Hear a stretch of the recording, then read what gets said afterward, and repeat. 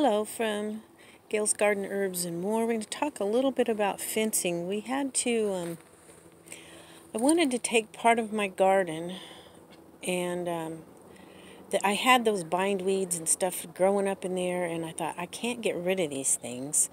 So I needed to put in, I'm going to fence it off, and I moved the small, what we were keeping the dogs in up here to keep the chickens in for the winter, and we tarped it because that's all we really need here.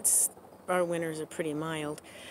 And I needed to fence it off. I really didn't have much money right now, and I didn't want my chickens to get out because I'm going to have the chickens stay in there through the winter and dig it up and hopefully eat all those weeds and stuff.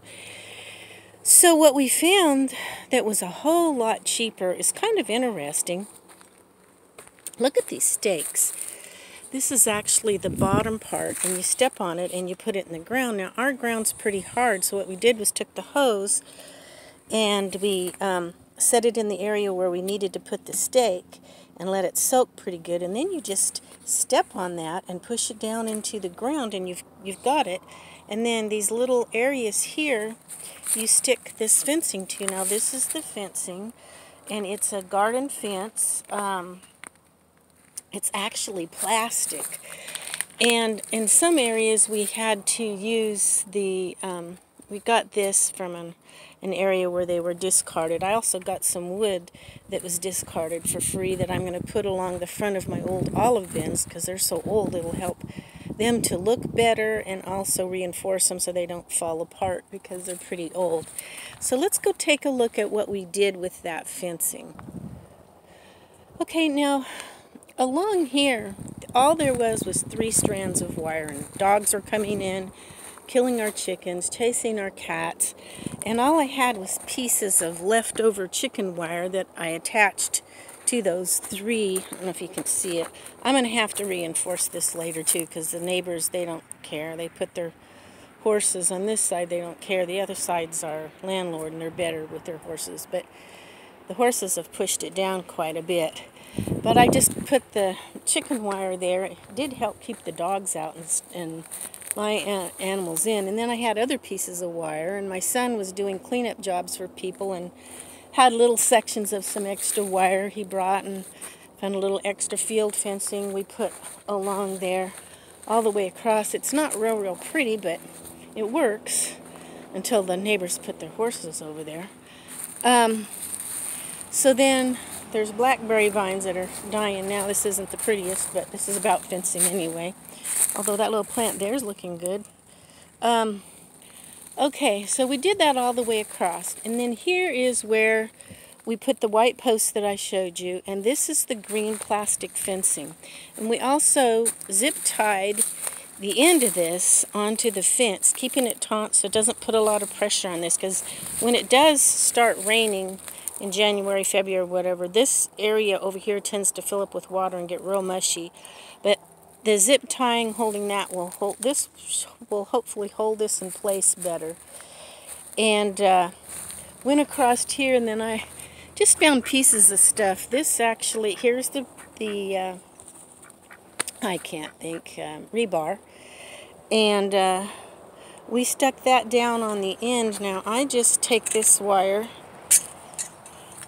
and unhook it, and there's a little loop of wire that I set it in at the bottom, and then we use that rebarb there so it'd be nice and stout there for that. And then I can go in, hello chickens, and I'll show you what else we did. Okay, doing what we did really saved a lot of money because we were thinking we were going to have to get other wire and put up above here because the chickens could fly over this since the horses next door pushed it down. But on top of my chicken wire here, we just zip-tied it, and we got some bamboo. If you can see this, got a couple of old bags of bamboo and stuck through the chicken wire and through the plastic fencing, and it held it up real good, and we did use a zip tie occasionally onto it too. So then we went all around the fence, and like we used some little pieces of baling wire around the tree, and zip tied it to the bamboo. We've got the bamboo in here holding it up all the way around.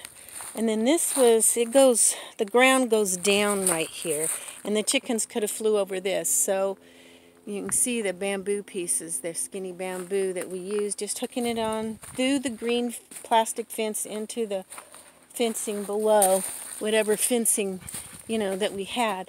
And when we first put them in, they flew over this, but I cut their wings. On one side, you cut their flight feathers. Don't cut both wings or they'll still be able to fly. But we're going to have to put some of that green up on top of here, but I ended up going to the hospital, so we didn't get a chance to do that yet. But they haven't got out now that they're used to it in here so far. So we'll see what happens.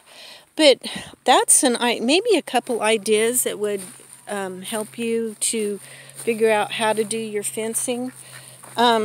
We moved the little dog kennel over here, took the tarp off the big one that we had them, because it was too big to move, but we've got them in here. We bought some post. Now this isn't fencing, but it's an idea. And I hope it's not too dark in here. You can still see. And we just got this cheap stuff, and on the bottom we put those hooks so they can't knock it out. And you would be surprised, it's really hot in here. Which is good for the winter. In the summer, we won't be able to keep them in here. I'll have to put them back in the other one.